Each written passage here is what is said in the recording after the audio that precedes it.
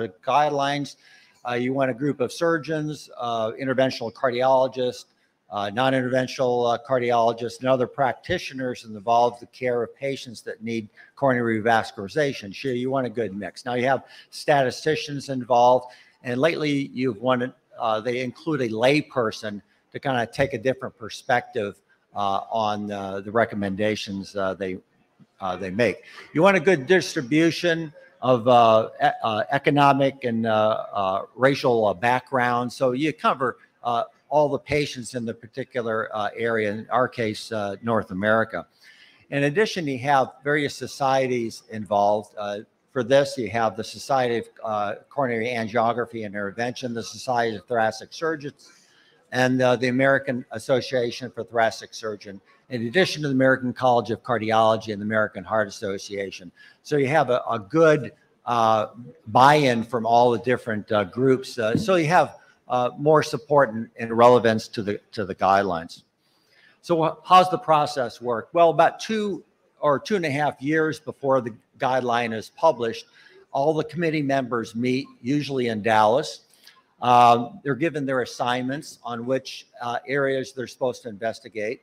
And you have to come up with all the recent, usually within the last 10 years, the clinical trials or other reports that deal with this particular clinical area. For mine was ventricular septal defects, non-ST segment myocardial infarction revascularization with the surgical approach, and STEMI treatment with coronary revascularization. And like I said, they meet every week for 2 hours. So, you know, two years, 2 hours a week, that's 200 hours. So you're putting roughly 250 hours into this process. So there's a lot of thought to put into this. And a simple majority when you vote on the guidelines is what carries that particular recommendation. A lot of these is the unanimous vote for approving the guidelines.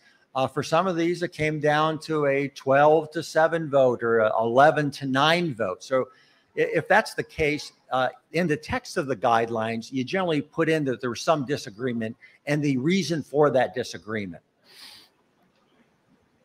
So this is the class of recommendations, the level of evidence. I was on the clinical guidelines task force about 5 or 6 years ago for a couple years, and that task force reviews all the guidelines coming from the ACC and the AHA to make sure the methodology is correct, sometimes to revise how the guidelines are organized and written.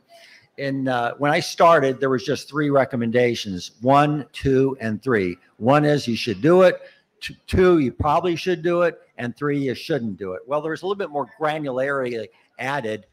So 1 is definitely you should do it. And then they had 2A says, yeah, there's pretty good evidence that this is a good thing. 2B is, yeah, it's probably a good thing, but it may not be in all cases. And for 3 says, yeah, you can do it, but it doesn't do any good. And then the other one is it's the 3, but it actually causes harm. So you definitely should not do it. With the level of evidence, level A is multiple randomized clinical trials. That's really the gold standard.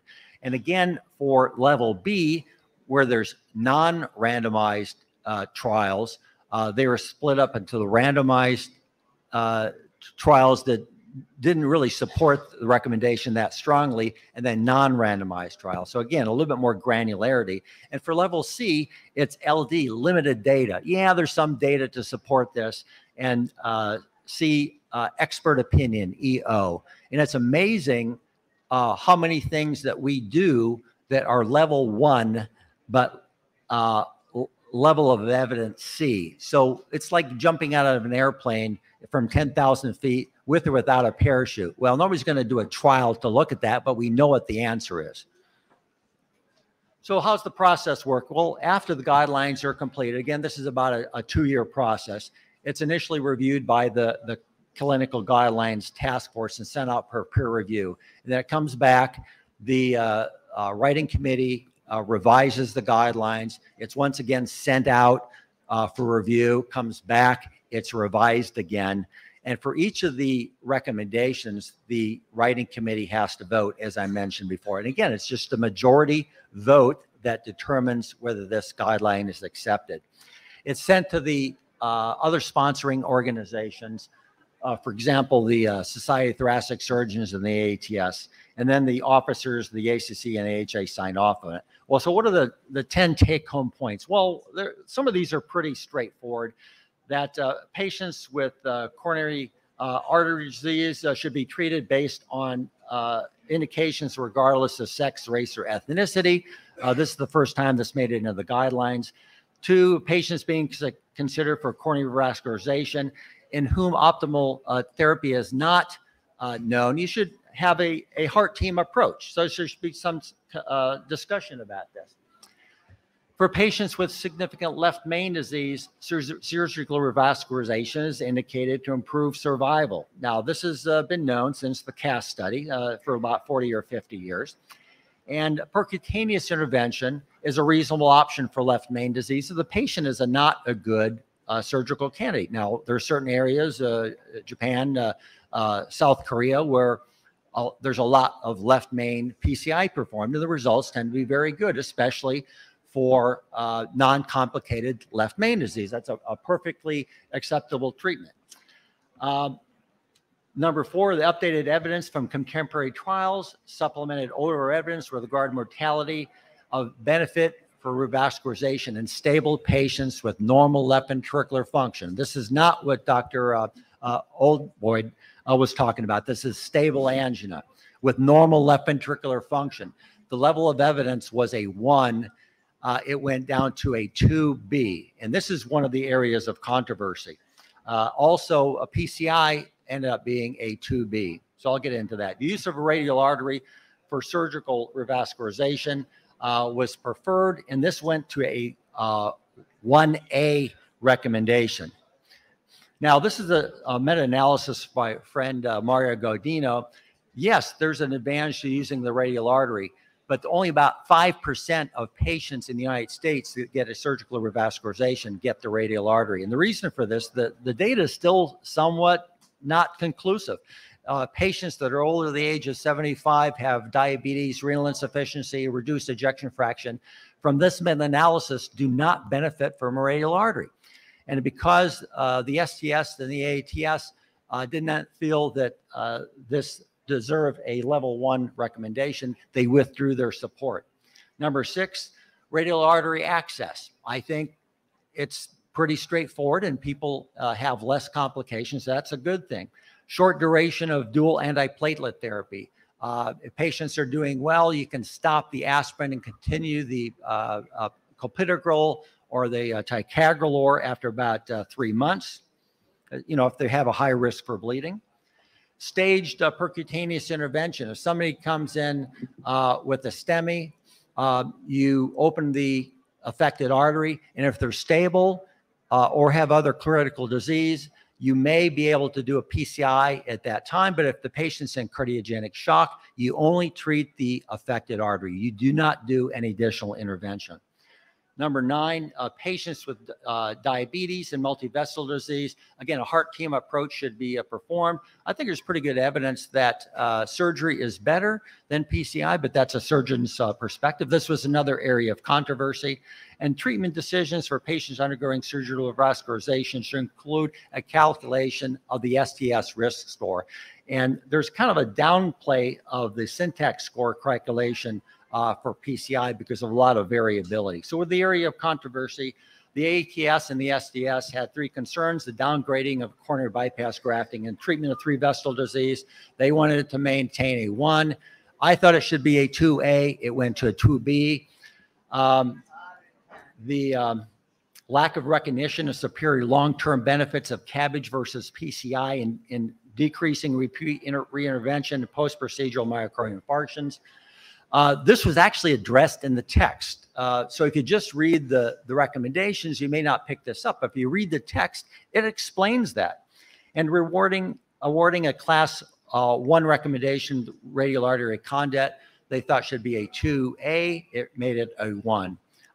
So in summary, the ACC and AHA guidelines are a model of clinical guidelines as commented on by the National Academy of Medicine. A tremendous amount of work by a large number of clinicians, both surgeons, interventional cardiologists, and non-interventional cardiologists goes into the creation of these guidelines. These debates are held weekly for 2 years, and a lot of thought goes into these. And there is a consensus on most of the recommendations. There's hundreds of recommendations, and they disagreed on 3, but because of the strength of their disagreement, they pulled their support away. So there is an ongoing movement now to reevaluate these things, and I would agree with that. So in summary, these guidelines provide recommendations applicable to patients with or at risk for developing cardiovascular disease. They are intended to define practice meeting the needs of patients in most, but not all circumstances, but they should not replace clinical judgment. Example, patient gets a cardiac catheterization, has normal ejection fraction, and has 60 or 70% lesions, 3 vessel disease. I would not recommend surgery in this patient or PCI. We recommend optimal medical therapy. If somebody has stable angina, but critical anatomy, I would recommend surgery. So the guidelines do not take the place of common sense and good clinical practice. So again, I would like to thank you for your attention and your kind invitation. Thank you, sir. Yeah, I'm here to question. Okay, sir. If anybody questions to sir, can I ask you one question? I know there are a lot of diversified papers before let it go in a stream. So I mean, I have one question for you before I'm too late to ask. The question is, the recommendation that you have shown and 2021 recommendation, 10 recommendations are very useful for the surgeon. I was just wondering why bilateral internal mammary artery used in USA is so less. It's, number one, somewhat less convenient than just doing the single mammary. And the data supporting that, a lot of surgeons feel is not conclusive. Again, look at the arterial revascularization trial. It didn't show any benefit. Now, the Roma trial, I think, is going to go a long way in providing guidance on should we use 2 mammary arteries or should we use 1? And that's the main reason for that. I know Mario Godino very well. He's a good friend of mine. He's running this trial. I'm part of the trial. So we'll just see. But I know internationally, there's more utilization of bilateral mammary arteries. And there's a movement to use the skeletonized mammary arteries. But there was also a couple of papers that retrospectively looked at that. The arterial vascularization trial showed that the patency of the right internal mammary artery was very poor, even worse than the saphenous vein. So there's still some controversy. And that, putting all this together, that's the reason there's not more utilization of bilateral mammary arteries. But say this recommendation that I read in 2001, what you have shown, there it has been said that bilateral internal artery for centers who are newly doing and centers they are doing for a long time, the results are different. So what I believe, some centers of India and also in our center, we use about 35% of the total cases of bilateral internal mammary artery, 35%. So that's pretty good. I mean, but then again, we have done bilateral internal mammary artery in situ graft and also in Y grafts. The results are similar. And, taking skeletonized mammary artery grafting has not given any adverse effect so far the sternal wound dehiscence or infection. So any comment? Yeah, actually markedly reduced the incidence of sternal wound infection, but from these 2 trials, one was the COMPASS trial and the other was the arterial vascularization trial. They retrospectively look at this and they found that the patency of the right internal mammary artery was poor. It was worse than the radial artery and actually worse than the saphenous vein in these 2 trials in the retrospective analysis. But this is a retrospective analysis from a prospective clinical trial. That's not a gold standard. The Roma trial is a prospective randomized trial. That should help give us the answer. And I like your first comment. The surgeon's feasibility or his access or his easiness of doing. Yes. Everyone wants an easy way out. If people thought that there was a definitive improvement in outcomes, we would be doing bilateral mammaries on everybody. But there's still some uncertainty there by most surgeons. Thank you very much. Frank had come to National Heart Foundation in 2002 when I was doing surgery, and he came to our center also and visited my theater. That's a very big thing, and also he is an editor of Sabistan. Thank you, sir. Thank you, sir. Thank you. Now, I welcome our second speaker, Dr. Ashraful Haq Siam. He has a TABI program in his NICBD. So I welcome Dr. Ashraful Haq Siam to deliver his speech, his talk about MICS multivessel CABG surgical challenges.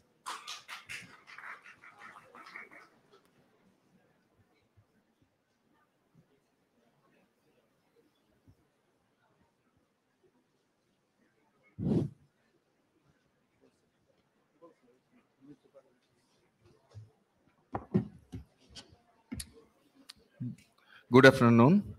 It's my pleasure to be here to present my topics in front of the learned panelists and the audience.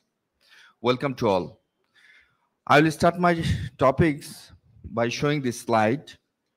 Don't limit your challenge. Challenge your limits. My topics is MICS multivessel CABG surgical challenges. This is the picture of the beginning journey of cardiac surgery. We faced a lot of challenges. Now in Bangladesh, we are here right now. We are doing the minimal invasive cardiac surgery, including the multivessel CABG. This is the one and only government cardiovascular institute in Bangladesh, the National Institute of Cardiovascular Disease. It is one of the biggest cardiac hospital is South Asia. Now it has the 1,250 bedded hospital. All of we know the first CABG was held in NICBD in 1990 at NICBD. In early age, we have some dreams. Our teachers and professors, they saw some dreams in early age to establishment of regular safe cardiac surgery, to reach most of the people in need of cardiac surgery, advancement of cardiac surgery from simple to complex, and from pump case to beating heart surgery. Now, the surgical challenges in multivessel CABG is there are any unexpected or specific obstacles associated with the MICS procedures. When I started the MICS CABG, there are some myths regarding MICS multivessel CABG. These are: is complete arterial revascularization possible? Is MICS certainly an option for the conventional method? Do the difference really matter? Conversion to conventional method, acceptability among the cardiologist friends, which I am not doing, isn't the reality. I face some common challenges. The number one is exposure problem and limited access. Number two is the lemma harvesting. Number three is proximal anastomosis. Number four, distal anastomosis. Number five, intolerance for single lung ventilation and with some anesthetics problems. Before my incision, I always try to think something that it should be double lumen ET tube for the single lung ventilations. On the left side, always I try to do the CVP and radial lines, all lines to the left side, and I ensure external defibrillator pad, left chest, and the position of the patient is 30 degree, left arm below, and of course the MICS instruments. And leave sternal access due to if we needed the emergency sternotomy. For that reason, we leave sternal access, leave femoral access, emergency purpose of fem bypass. And always I do mark the incision and landmarks. approach I always approaches for the mid cap is standard mid cap. The left anterolateral thoracotomy is 4 to 5 intercostal space. I always try to correlate with the X-ray and Gifford approach. The key points is proper positioning is important. Semi-right lateral decubitus position with the left arm extended, avoid any traction to prevent brachial plexus injury. Higher excess roots can impair exposure when performing RCA systems. Surgeon should be flexible if needing to change the intercostal space to one space above or below, all through the same skin incision. During lima harvesting, I always try to position the thoratract with positioning of the thoratract with the blade. Incision should be planned according to the X-ray. During incision, thoratract retractor blade care should be taken not to point it towards the right shoulder, rather it should point more towards the left mid-clavicular line to prevent lima injury. Lima may not be visualized as whole. Better to start where it is seen more prominent. During the proximal anastomosis, before the OT, I always try to do a chest X-ray and CT aortogram for aortic plaque or calcification. If there is any plaque or calcified aorta, then I try to avoid. Then sufficient retraction of the pericardium near the ascending aorta. Then aortopulmonary group, freeing of aortopulmonary group, and gauge placement at the right side of the aorta near the appendage to avoid any injury of the appendage. One sealing in aortopulmonary group near the proximal ascending aorta and traction towards the feet. Vascular clamping can further retract the ascending aorta towards the feet. I always try to use the normal partial clamp, and of course the long instruments.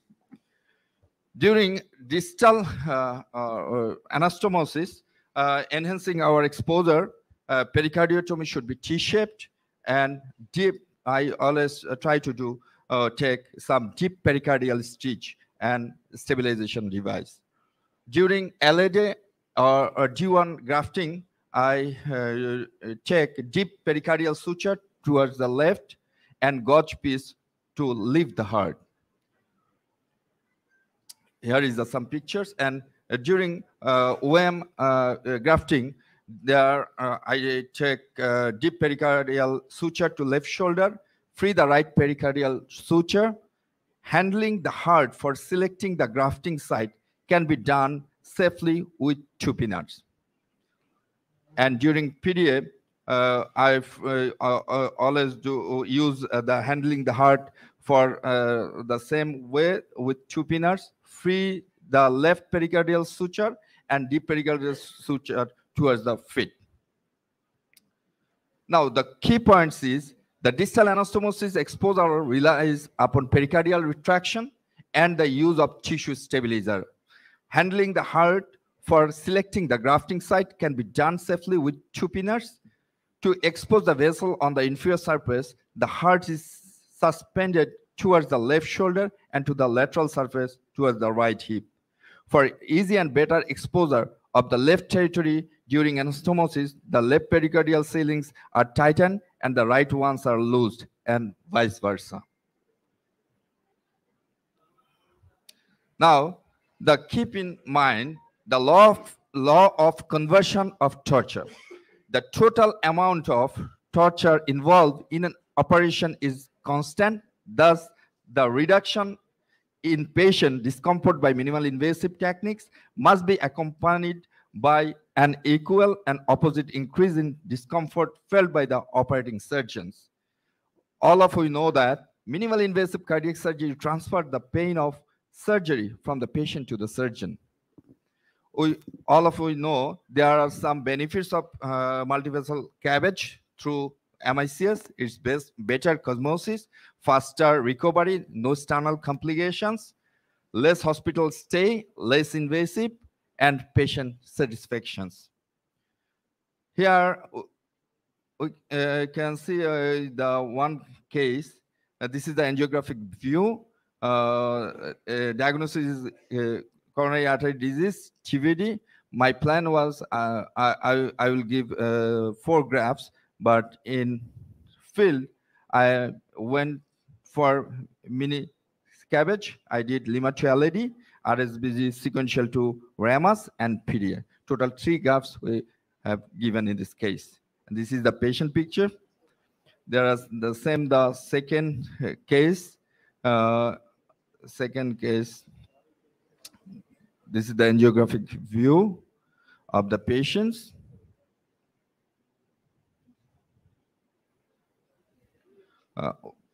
We did Lima-2-LAD, RSBG sequential to diagonal 1 and PDA. And another, this is the third case.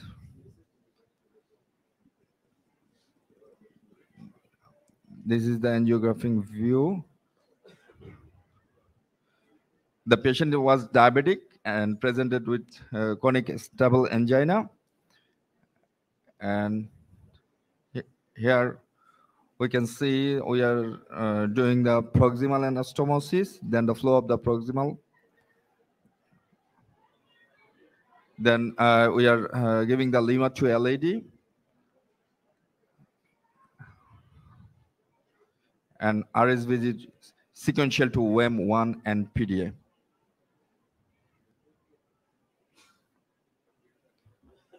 The total 3 graphs we have given through beating heart.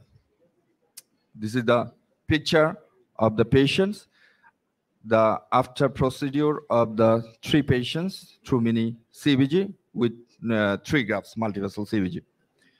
Now there are a lot of journals published in worldwide. We can see that it is safe as OPCAP, shorter hospital length of stay, faster postoperative physical recovery. The Oxford Academia Journal, they also said MICS CVG has a significantly better long-term survival than sternotomy CVG. You know the picture. In this picture, we can see the more popular character in the movie, the Shifu and the Panda. One day Panda said, you set me up to fail. Why? Then the Shifu said, if you only do what you can do, you will never be more than you are now. Same is here. If our professor and our teachers are not started the cabbage or heart surgery in Bangladesh, we will be not here just right now. And for that reason, we always thankful to Professor Farooq Ahmed, Professor Jahangir Kabir, Nabi Alam Sir, S.R. Khan Sir. We always thankful to them. For their reason, we are here.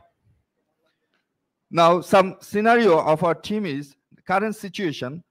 My team, we are doing the valve cases is 40% to 90%. DVR is we are doing 40%, and MBR is 90% cases. We are doing the minimal invasive. ASD second up 95% cases we are doing the minimal invasive, and cabbage multivessel CVG 70% cases we are doing just right now. I always believe that challenges make you more responsible. Always remember that life without struggle is a life without success. Don't give up and learn not to quit. Now, my take-home message is MICS multivessel cabbage is technically challenging. Decision making is the key. Surgical challenges can be tackled by the development of expertise through experience. Thank you all. Thank you, Dr. Ashraful Siam. Any questions to our speaker? Any questions from audience? Chair, Dr. Siam, thank you very much for your excellent presentation. We are proud to be here as NICVD at a government sector. We started our MICS and we started it. Thank you very much and congratulations. But my question is here, you are doing MICS, prior you started open and sternotomy. Do you feel which one is better? MICS is undoubtedly very favorable for the patients because nobody wants to cut the sternum.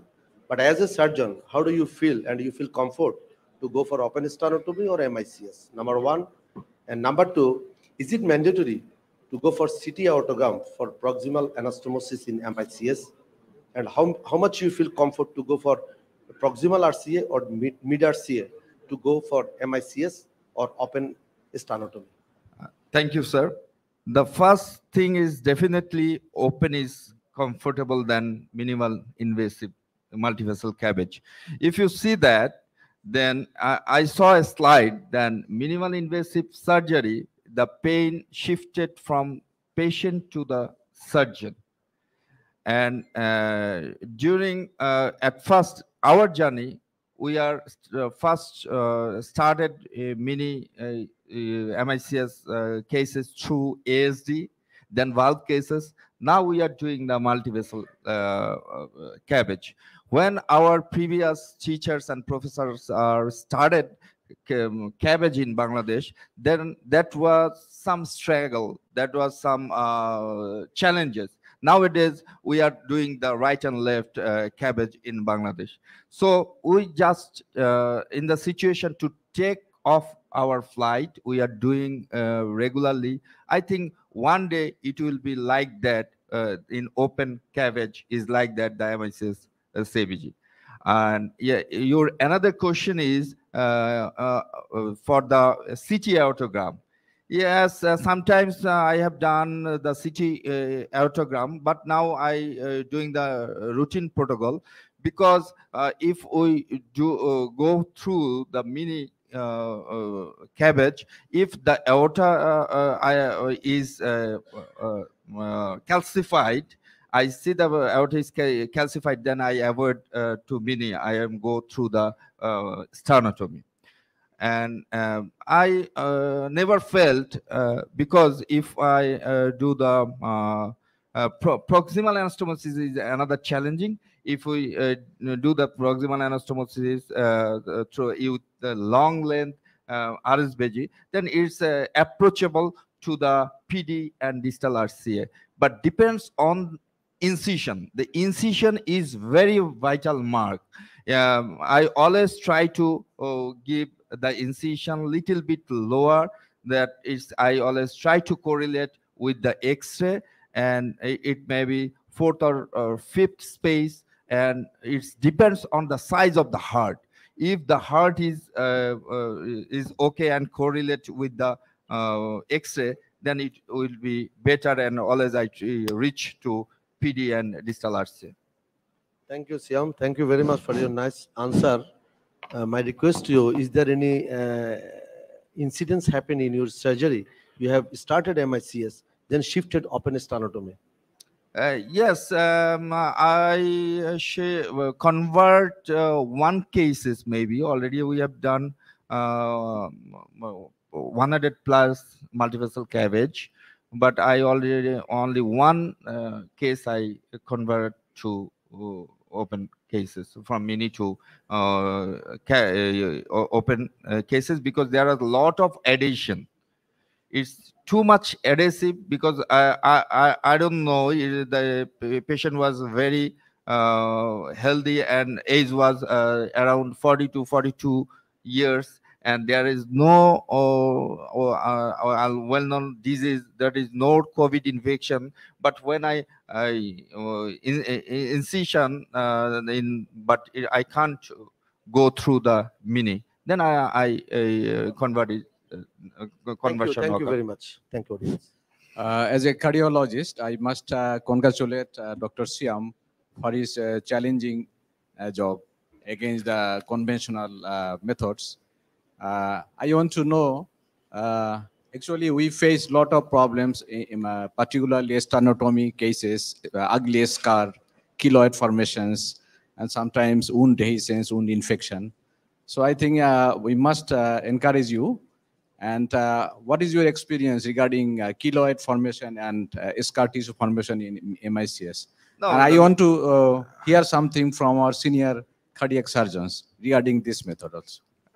I have not that type of experience because there is a submammary incision, so I can't find any keloid in the anterolateral thoracotomy. It's a small incision around 2.5 inch or 3 inch. That means also 5 cm or 6 cm incision. This operation is a real technical tour de force and really mastered it. Do you have any outcomes data like length of stay and mortality? Sorry? Any outcomes data like mortality or length of hospital stay?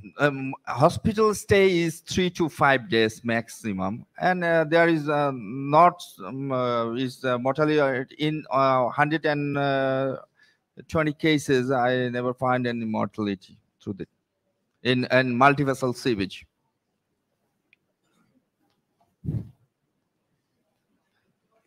Thank you, Dr. Ashraful. I think somebody asked about the keloid. It's a genetic problem. Who will have it? He will have it. I mean, the external problem. But the question is, minimally invasive has come up, gradually coming up globally, and it will take its own place. So one thing is there that when we used to do on-pump CABG and shifted to the beating heart, the number of graft beating heart declined. And then over the time, you must have seen that on beating heart, we could graft more than on pump. There are many issues or many reasons. I don't want to go in that. But any technical new something coming up, people initially don't like to adapt it, but gradually they adapt it. So I would say that any new intervention we should accept with our open heartedly, and that should be a good reason for coming up and establish procedures. Thank you, sir. Thank you, sir. Thank you, everybody. Now, I request our next speaker, Professor Kamrul Islam Talukdar, sir, from National Heart Foundation Hospital and Research Institute. His talk regarding repair or replacement of tricuspid valve for Ebstein anomaly.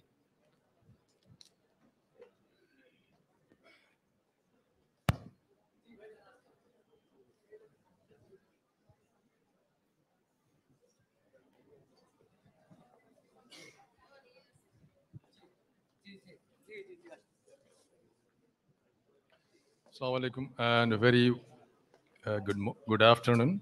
Welcome all to my presentation. I'll be talking about not very common cardiac problems. The Ebstein anomaly. It usually involves the congenital anomaly, I should say, that involve tricuspid valve and the right ventricle, and the age of presentation of this group of patients depends on the severity of the malformation.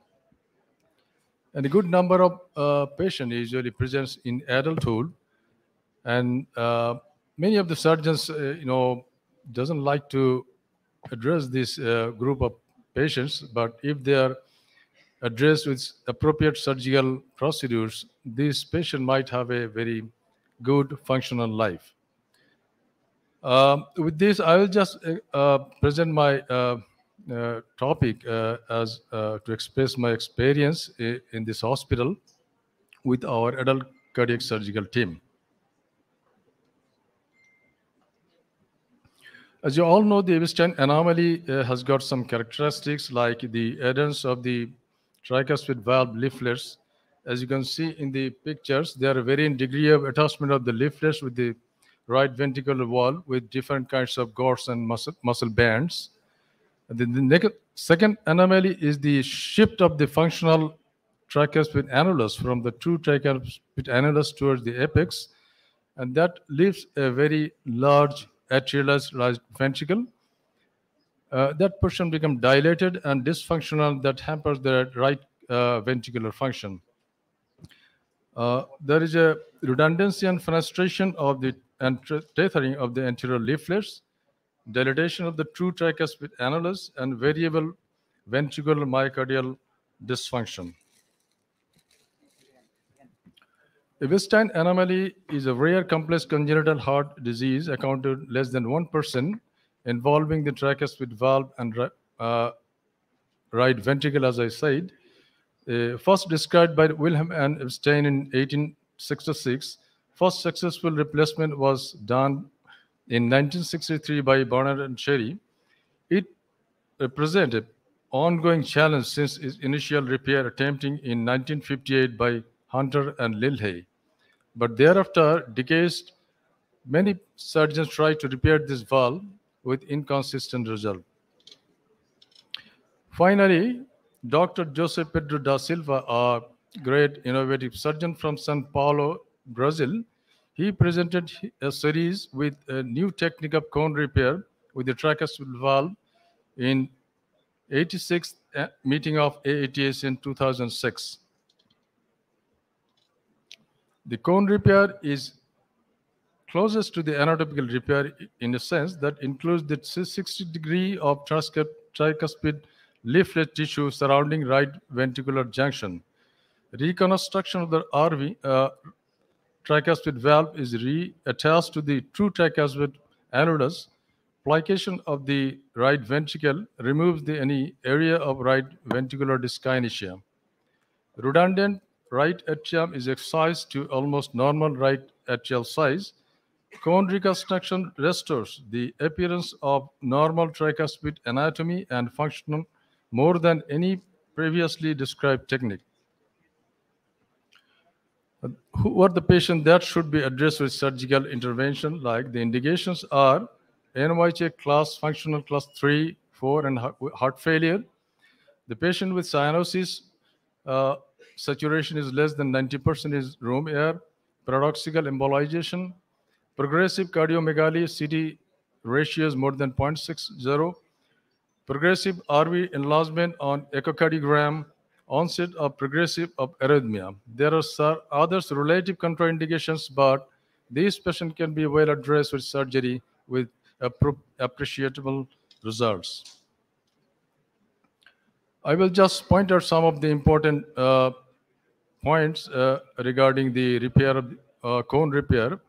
The mainstay of becoming successful to repair this valve is, the freeing the valves, remaining valves which are attached to the right ventricle, detaching from the functional tricuspid annulus, and detaching from the ventricle wall, cutting the cords and the muscle bands until the tricuspid distal cords.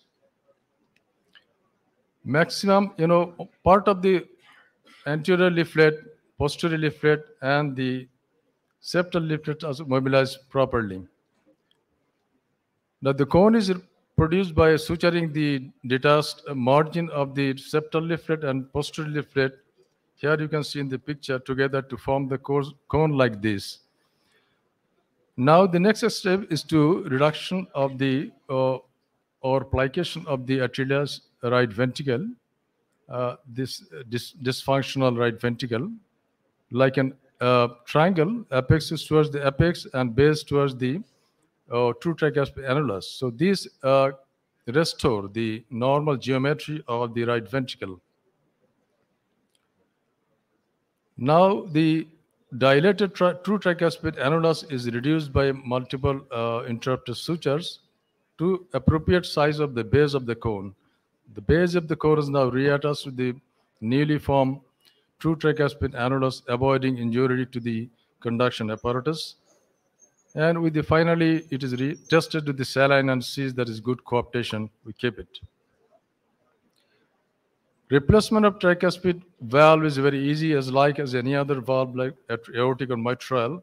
Keeping this point in mind that the valve should be tissue valve, and we should always try to avoid injuring the conduction apparatus, especially the AV node. And the orientation of the struts of the valves should be like this, not to obstruct the outflow tract.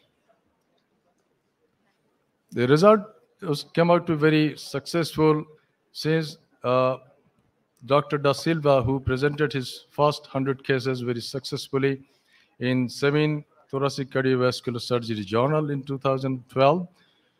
Hospital mortality is only 1%, no tricuspid replacement, good anatomic and functional tricuspid valve at immediate and long-term follow-up.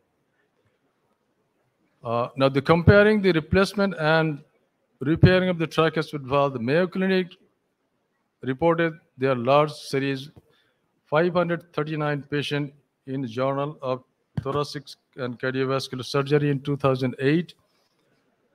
They compared the replacement and repair of tricuspid valve, and they found in 10 years survival rate in 84%.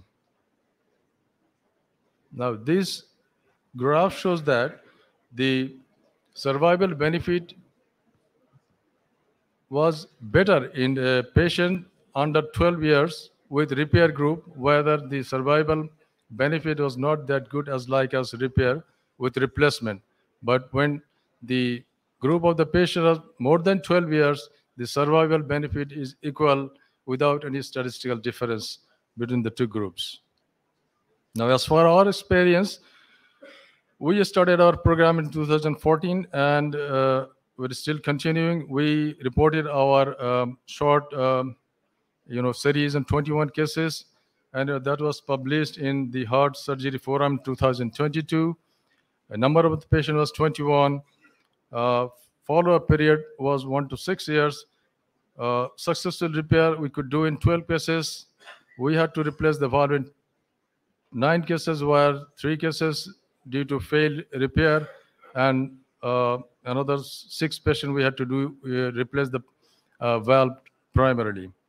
Early death was 1, and late death was none. Reintervention, there was no reintervention.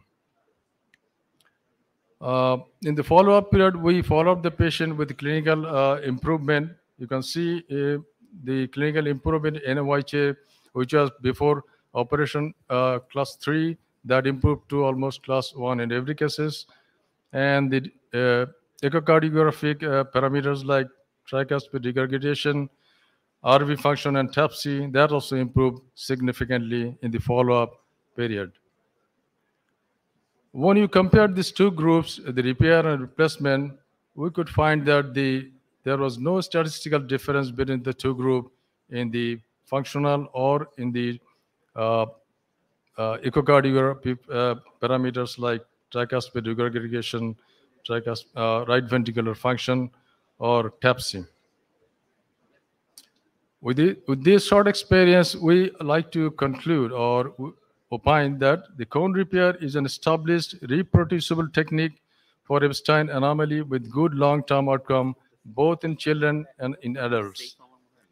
Irreparable valves may be replaced with tissue valves with long-term good results in adults, but not in children. Thank you for patient sharing. Thank you, sir. Thank you. Any question or comments to our speaker? Right. Excellent presentation. Anyway, now, Kamrul, that has been adult Epstein anomaly. Sir. What is your experience with, since it is adult, 1.5 ventricle repair for Epstein? I think in adults it's not required because the severity of the disease is not that much. I have already said that the age of presentation usually depends on the severity of the disease. Usually they present in childhood and they require the 1.5 ventricle repair. The reason I'm saying that 1.5 ventricle repair when the RV, right ventricle, even if you plicate and you don't come off bypass, that scenario. Do you have an experience? As you might have seen, we have done a 1.5 ventricle repair in this hospital earlier. No, I didn't face any problem coming up from the bypass after repairing or replacement of the tricuspid valve. Yes. We lost on the patient because of right heart failure with the replacement of the valve because it took a lot of time in the bypass. Probably that deteriorated the right ventricular function further, so we could not save the patient post-operatively. Otherwise, all the patients recovered very well, and you have already shown that after operation, the follow-up, they improved functionally and also with echographic parameters. That's good. And one thing in replacing the valve, now early days, people have any experience, any comment about top hat repair? Top hat repair for mitral valve? I don't have any.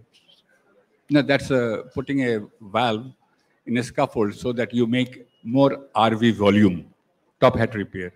That's any comment anyway.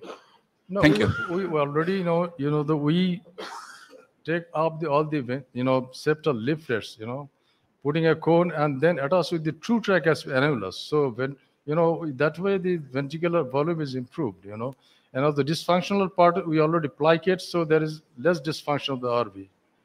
So in that way, cone repair or replacing the tricuspid valve with plication of the dysfunctional RV, arterial RV, it improves the right ventricular function.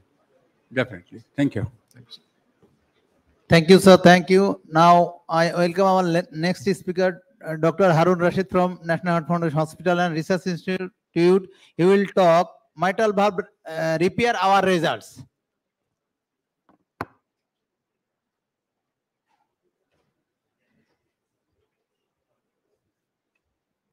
Assalamu alaikum and good afternoon to everybody. Just before the lunch session, these speeches has to be shortened because everyone is waiting eagerly for the end of the session. And my next speaker will be Shakil Farid, who is having some technical difficulties for which we had to rearrange the order. I'm here to talk about the mitral valve repair. It is something that is very well established in most of the part of the world, but we are here to talk about our results. I'm grateful for to the organizers for giving me the opportunity to talk here. I have no conflict of interest. I'm here to tell our story. When I started my journey to become a cardiac surgeon almost 24 years ago, it was full of passion and dream of a very exciting future. We saw the transition of laparoscopic surgery and how it transformed the surgical fraternity. We came to the cardiac surgery with the hope of transforming it as well.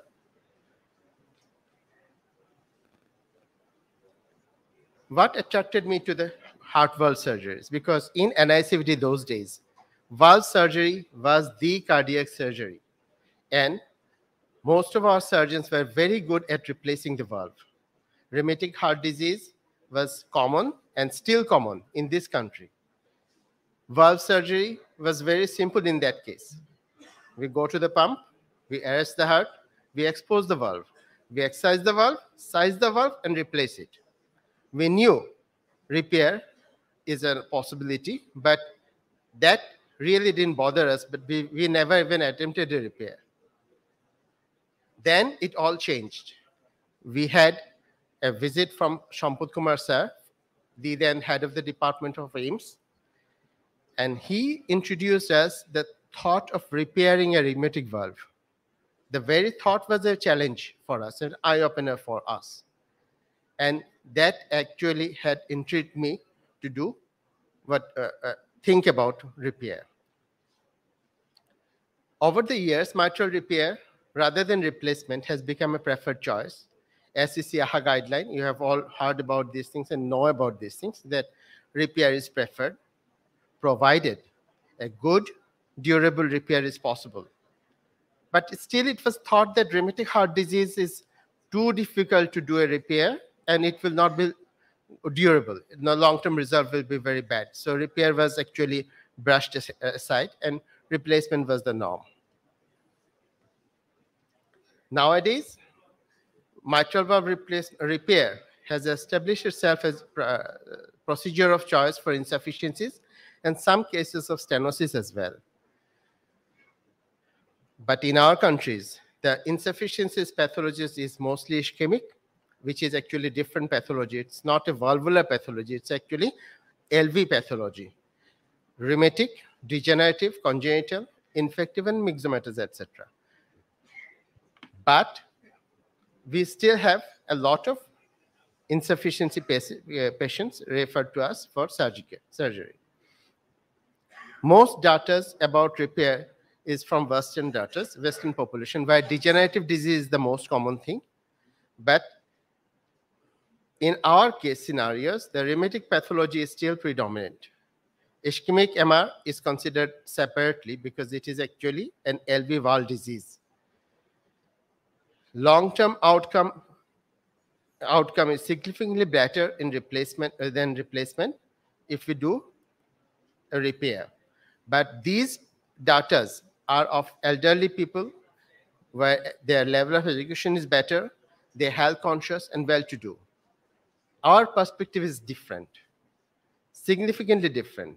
The significant proportion of mitral valve disease in our pathology portion of the world is still rheumatic. And rheumatic heart disease is still repairable, though it is technically more difficult, but not impossible. I repeat, it is not impossible. The global rheumatic heart disease studies showed that rheumatic patients, heart disease patients are young, majority are female, and has multivalvular disease complicated by CCF. Majority of MSs and MR, when presented to the surgeon, are in moderate to severe case, late presentation, making repair more challenging. Generally, these patients are young, economically compromised, and less health conscious. So our challenges is lower health education of our population, poor socioeconomic condition, younger patient, late presentation, arrhythmias. But these are the patients that we are dealing with. So our approach is Heart Foundation was, we learn from the experts who were doing repair in rheumatic heart disease patients. We gradually had to accept that it is possible. Then we invited the experts to come here and demonstrate it with our patients in our institute that it is possible. Then we started slowly with easy cases, but slowly but surely moving along with doing more and more complex cases with growing confidence. We try to preserve the valve, and if needed, if the repair is not possible, if it is indicated, we go for bioprosthesis. We want to avoid the anticoagulation at any cost, if it's possible.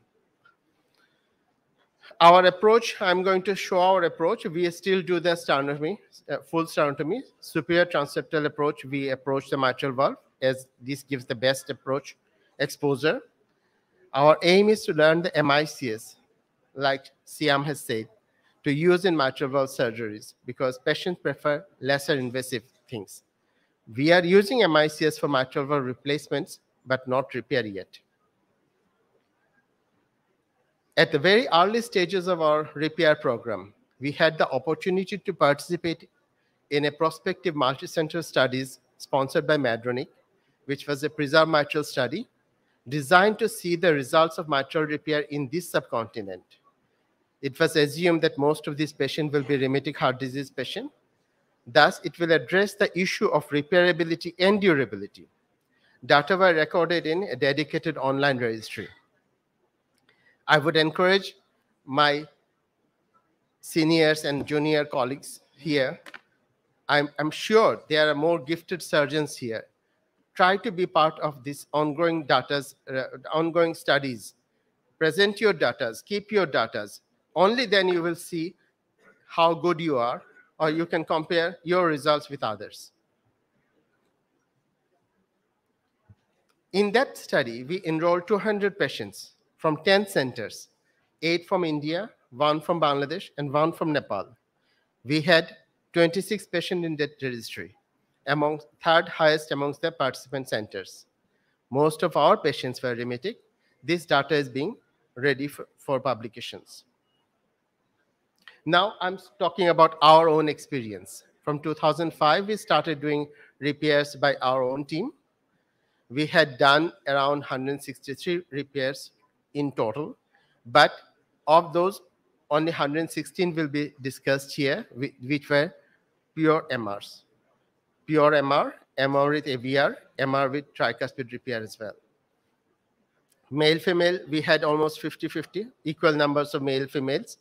Most of our patients were in the 30 to 50 age group, followed by less than 30, and very few, more than 50 patients. We did complete ring annuloplasties as bands and other things were not available here. The choice of ring was actually dependent on availability. As we were the only center in the country doing repair at the time. The availability of the proper size of the ring was a real big issue. At the same time, availability of the Gore-Tex sutures and other things, TE was an issue.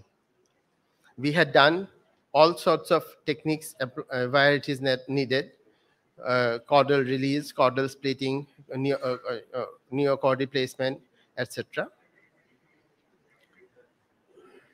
We repaired 3 tricuspid stenosises with commissurotomy and caudal release as well, which is very uncommon, very rare. We failed in 3 cases of mitral repair where we had to go for replacement on the table. We are not afraid to show our own failures, because I'm sure everyone knows that whatever you try to do, you will face some of the failures as well. Though the copybook says the posterior leaflet prolapse is the most common, but in our series, we had anterior leaflet prolapse more commonly reported, followed by posterior leaflet prolapse and some bileaflet prolapse as well. But interestingly, most of these anterior leaflet prolapses on the table, we found that it is actually pseudoprolapse. Most of these cases were actually type 3P2 PML, which is causing anterior leaflet, which is not prolapsing, which actually was pseudoprolapse. So a good number of caudal rupture was also found, but this was easy to repair. Caudal rupture, you just place a neocordy and correct the leaflet defects, etc.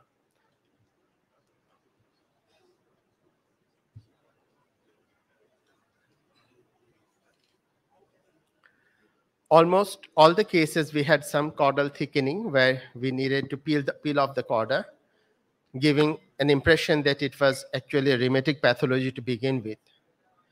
And most of the tissues, most of the time that PML peeling was done, because most of the cases PML was stiff and rigid, along with release of the secondary and basal chordae to make it type 1.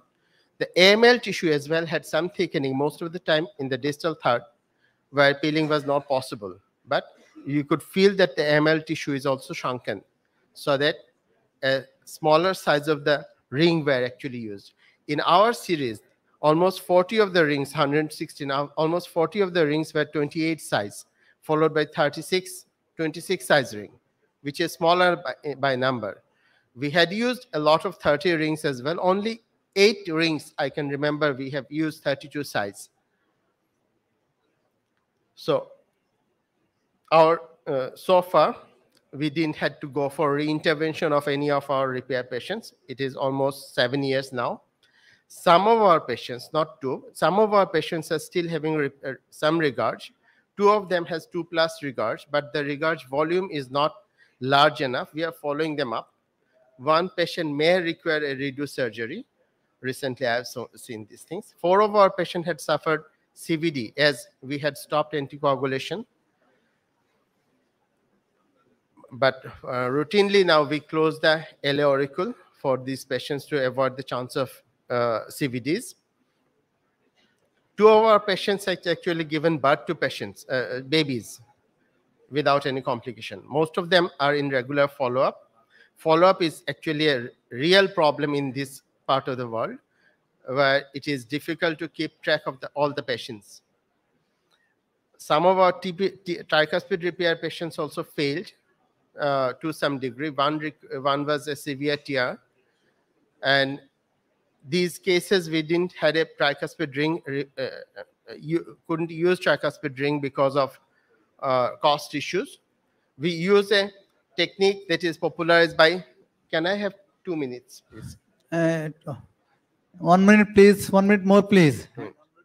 Okay, I'll show you a simple video. What we do, we go for superior transeptal approach. We cut the LA roof and extend it by cutting the intraarterial septum. Then we see the valve, test the valve.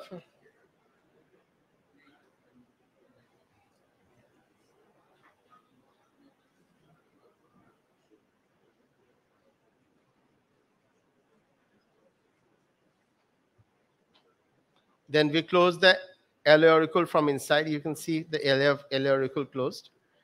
Then we place three traction sutures, 2 in the anterior trigons and 1 in the middle of the PML, P2 region. Expose the valve, analyze the valve. See here, it is anterior leaflet prolapse, but actually not anterior leaflet is prolapse. It is P2 posterior leaflet, which is thickened and retracted. We do the chordolysis. We peel the posterior leaflets.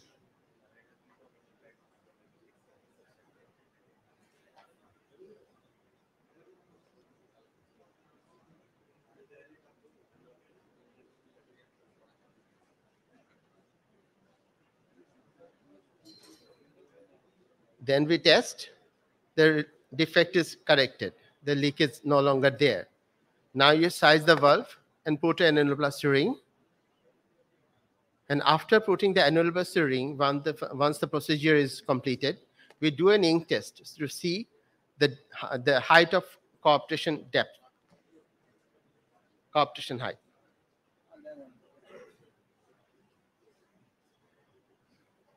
Okay. Thank you. I must express my gratitude to the organizers for giving me the opportunity to be here. My gratitude to my head of the department for allowing us to do the repair work and continue to do what we are doing. To the Institute for providing us a good 3D TE support. And as well as ablation devices are here. We are going to start using them now.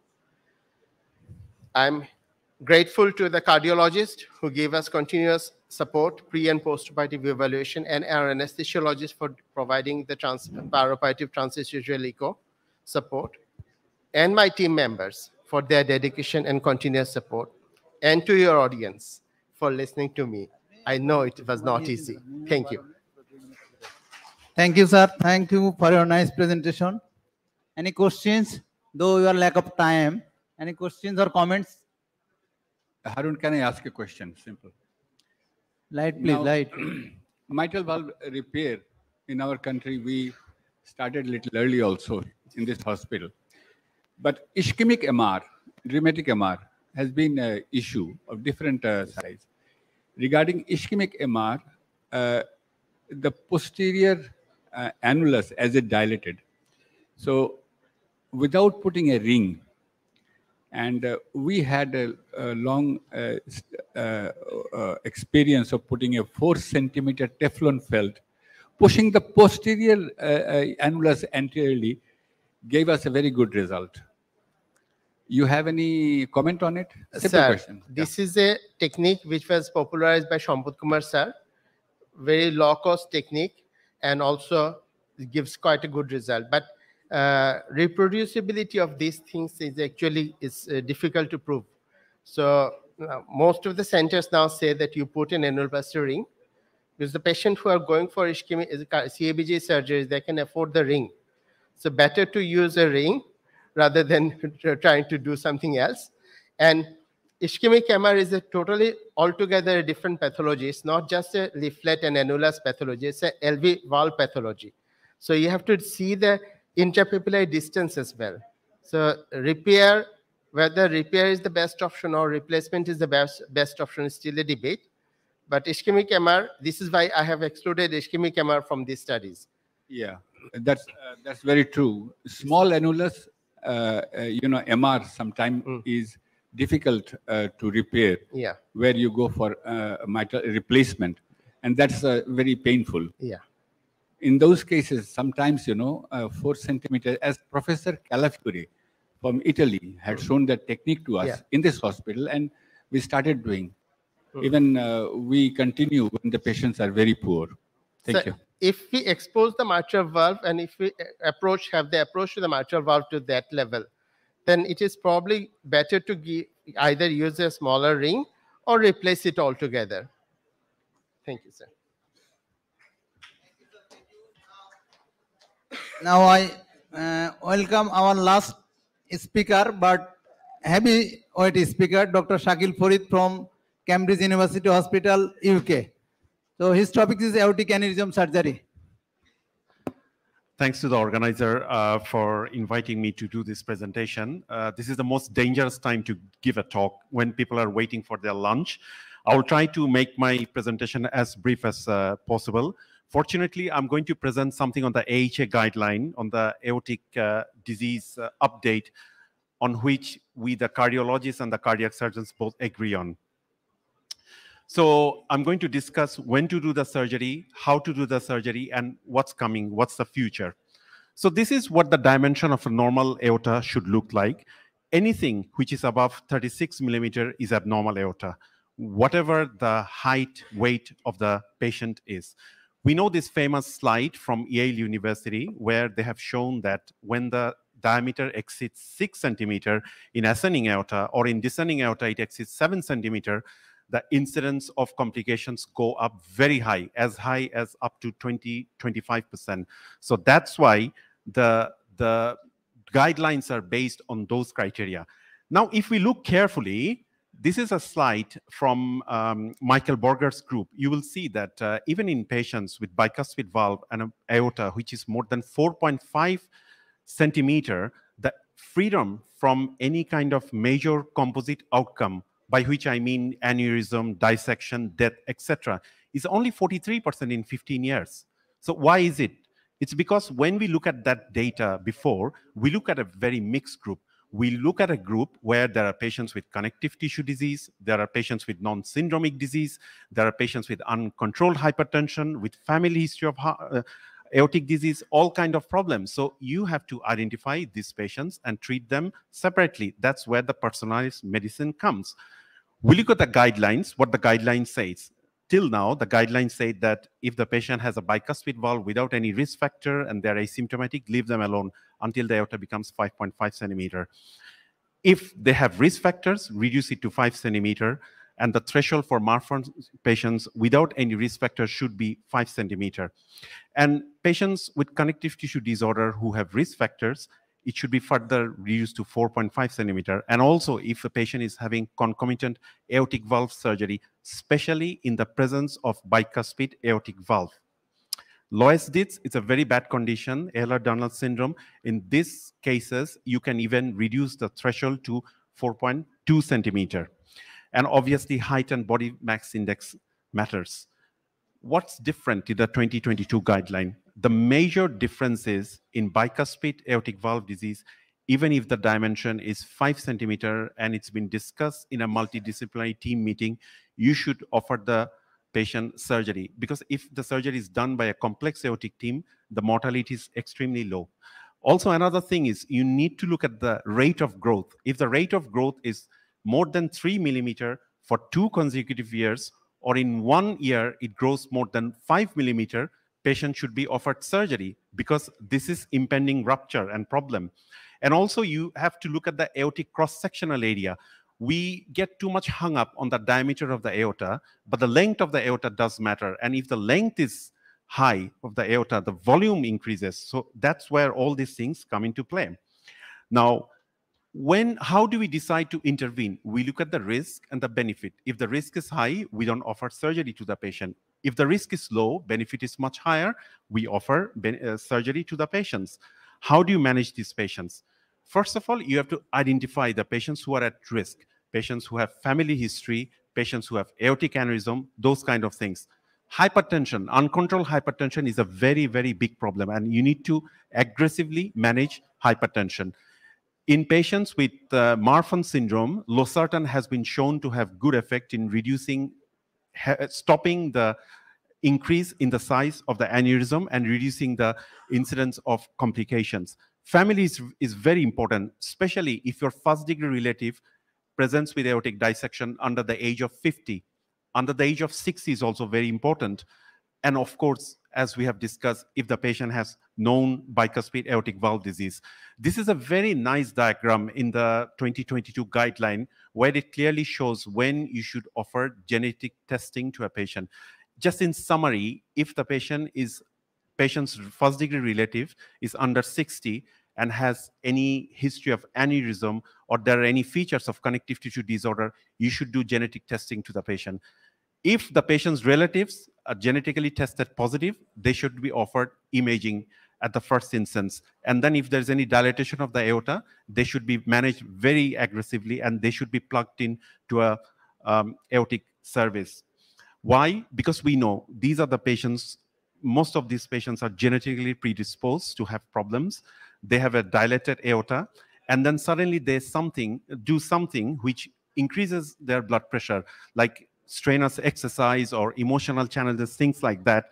The aorta ruptures or they get acute dissection. This is an interesting study from the Oxford Aortovascular Group. I mean, imagine this is a study from a very posh part of the country, from United Kingdom, where 56%, more than 56% of patients had hypertension, had a recorded blood pressure of 140/90. And more worryingly, around half of the patients had one blood pressure reading of 180, over 180.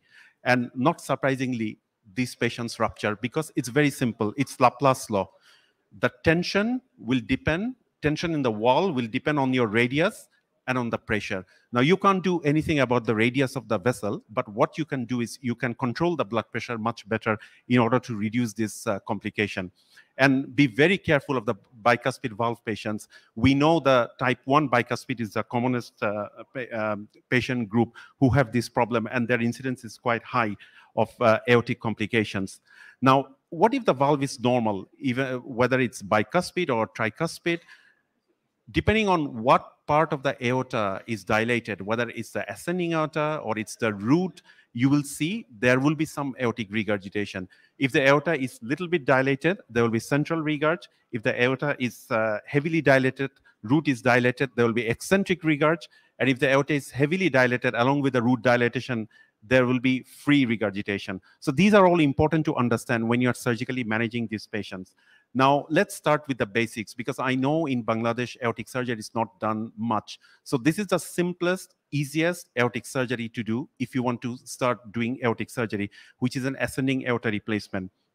In ascending aorta replacement, once you have done normal bypass, cardiopulmonary bypass, you excise the ascending aorta, you size the valve, and it's really important that if you are preserving the valve because there is not much leak or mild aortic regurg, you size the valve, because if the valve is, say, 25, you go 3 sizes up with the graft.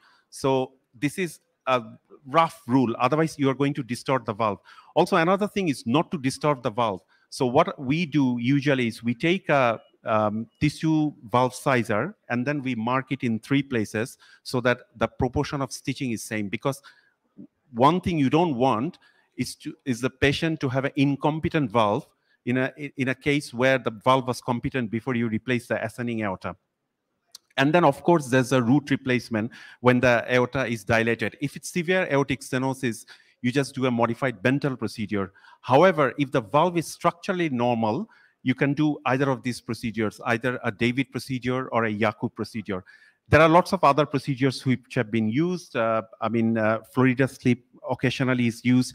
Pairs is a very popular procedure when the aorta is not very dilated, and it's been shown to have excellent results in patients when they're treated early, and it has been done in UK. So when I was an SHO at Brompton, Professor John Pepper did the first case of pairs. And when you look at the MRI and even at the post-mortem, one of the patients died because of other problems. Patient ended up having histopathology, and this pair, which is an external support, completely got incorporated into the aorta, which is amazing to see. Now, this is a complex slide. I don't want to go into the nitty-gritty of it.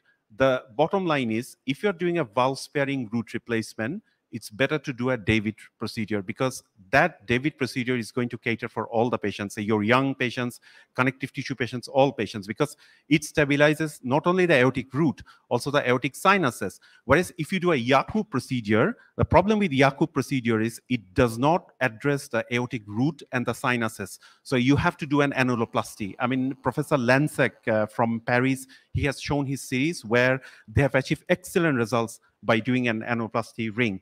And, in the right hand, if you're doing a valve-sparing root, when compared to a modified Bentel procedure, outcome can even be better, both the short-term outcomes and the long-term outcomes. Finally, we come to a complex procedure, which is a arch replacement. I mean, in my last talk in the national conference just 1 month back, I went into details about this. So I'm not going to dwell too much on this. Monitoring is important. You need to have a pre-arch arterial line, post-arch arterial line, femoral arterial line, central catheter, bladder temperature monitoring, nurse, and TOE. It's absolutely essential. And the temperature is cooled down to 25 degrees so that we can do the operation safely. Now, at 25 degrees, you can have a safe circulatory arrest of 10-15 minutes. However, if you add cerebral perfusion, you can potentially increase that. An arch replacement normally takes around 30 to 40 minutes if it's a straightforward arch replacement. So what we do is in arch replacement, we deal with the proximal part of the heart. So if the patient needs a valve replacement, you do the valve replacement or root replacement, and then you put a clamp, you start putting warm blood through the heart. So the heart starts to beat. And when you see a normal ECG, you know that the heart is beating normally. There is no problem. There is no cardiac ischemia. So you can forget about the heart. Now you concentrate on the brain and the actual operation. So what you do is you excise the arch and then put cold blood cardioplasia at 8 to 10 ml per kilo per minute through the right axillary line, and also 300 to 500 ml cold blood to the left axillary line, which supplies the end organ, and then put clamps on. And if the cerebral saturation reduces on one side with this, you can add a third line where you put something through the left carotid artery, and that protects your brain. And then because we do a left axillary line, the vertebral artery supplies the spinal cord, and you get less incidence of spinal ischemia. By doing a frozen elephant trunk, a single stage procedure can be converted to a double stage procedure can be converted to a single stage procedure in most of the cases. And in our series, we have done one of the largest series, 180 cases of frozen elephant trunk. The results are excellent. A little bit of look at the future. We started with the debranching, Sienna graft, frozen elephant trunk. Now total endovascular grafts are done. The Nexus graft and other grafts are used in patients who are not suitable for surgery. And believe it or not, in Brazil, the first endobental was done. So the cardiologists are knocking on the door, which is probably good for the patients. I will just show, and normothermic arch replacement has also been described. Some of the teams in Italy and Germany are doing that with good results. We haven't started that yet. Just finally, a little bit of video of arch replacement where you can see you can get around the arch vessels most of the time before even going on bypass. And then you excise the ascending aorta. We try to do the anastomosis proximally. So we do it around zone 0, which is before the innominate artery. And then you deploy the Thoraflex hybrid graft. I think it got FDA approval only recently. From June in States, it has been used. Before that, it was used only as part of trial. It's a very nice graft. It has a distal stent graft, which sort of makes anastomosis extremely hemostatic, and it's very easy to deploy. And once you have deployed it, what you do is you attach the head neck vessels one after another. For the left axillary artery, we do extraanatomical bypass, which makes the operation extremely, extremely easy. So the final take-home message is aortic surgery is actually teamwork. You have to develop a very good team where you have cardiologists, you have cardiac surgeons, you have psychiatrists, you have neurologists, you have vascular surgeons, and patient is in the center of this care, and personalized medicine should be delivered to these patients. One size doesn't fit all, so you have to tailor the operation according to the patient. Thank you. Thank you, sir, for your brilliant presentation. So, comments from our chairpersons? No, I think it is an excellent presentation, very informative, and a lot of things to learn from him. Basically, he is very true that in this particular area of cardiac surgery, we are much behind as we started. So, what to ask you? I mean, I have one question, okay? Question is this, a 37 years old male having a bicuspid aortic valve, severe AR, and aorta is dilated Say 40 centimeter. 40. 40. Okay. So what is your plan? So which part of the aorta? Ascending Ascending aorta. aorta. I'm sorry, ascending aorta. What's the patient's size? It's important, I think. If it's a very short patient, No, tall patient, tall as you. if it's a tall patient, if you go strictly by the guidelines, you ideally should not replace the ascending aorta. You should just do an aortic valve replacement. But during operation, if the tissue looks pretty fragile and bad, I don't think anyone will, criticize you if you do the operation. Now, for the interest of time, I couldn't show all the slides. If you look at the paper from Laurent Dikarkov and the French surgeon Lansec, if the aorta is between 40 to 45 at the sinuses, you can do something about it. You can do a sort of a David procedure. But if your root is normal, the ascending aorta is only 40, isolated, and there's severe AR, I wouldn't probably do the ascending aorta replacement. I mean, I don't know what the other surgeons think, because you are risking yourself for being criticized if there's any disaster in the theater. I mean, would you do a ascending aorta replacement with an aorta of 40? I wouldn't do it. Okay, thank you. Any ask? I mean, Prashant. But in case of actually family history of aortic dissection or known case of connective tissue disorder, at that time, if primary surgery is indicated for aortic valve, you may consider at that time for the ascending aorta replacement. I mean, even there, if the patient has connective tissue and the patient's height is not very low, probably I wouldn't. I mean, But 40 is way down. Some school says like that. I mean, if you look at the guideline, it's actually still a 2B 2B indication. So I think you are opening yourselves to criticism and problems if anything goes wrong with this patient. Some school always says like that. If you open for different indications, Yeah. say aortic valve should be approached, then intracardiac aorta may be considered to be replaced if known Marfan or known family history of dissection is Yeah, so there it's is. in that case it's 45, and if it's a lowest DITS, it's 42. So in those situations, sometimes we do aortoplasty. So you make like a oblique cut and take big sutures. You can reduce half centimeter by half centimeter. In a redo setting, if the aorta dilates, the risk of rupture is far less than you'd have in a virgin chest. Thank you. Very good presentation. Thanks. Now, case presentation.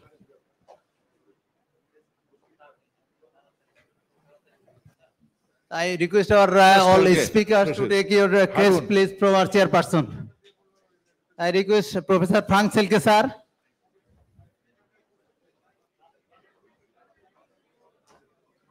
Dr. Shakil Farid,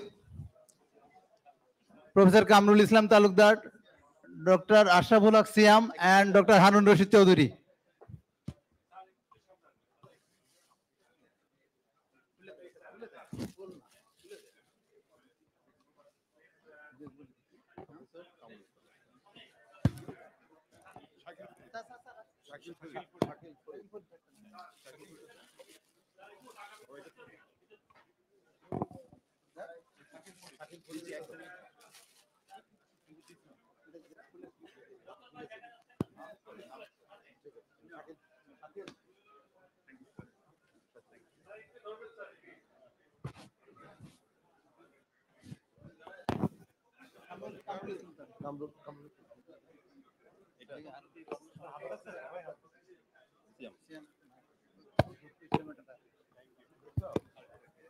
Harun Rashid.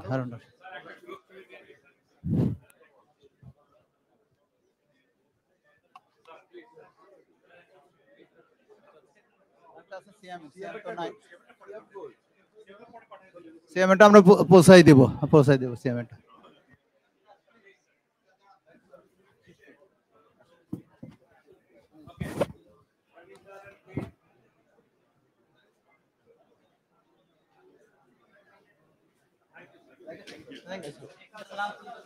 একটা group ছবি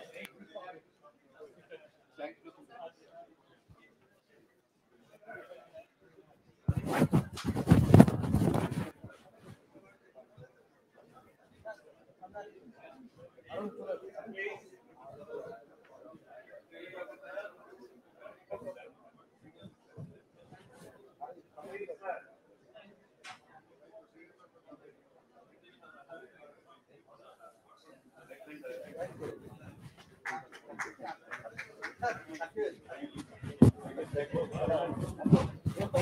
you.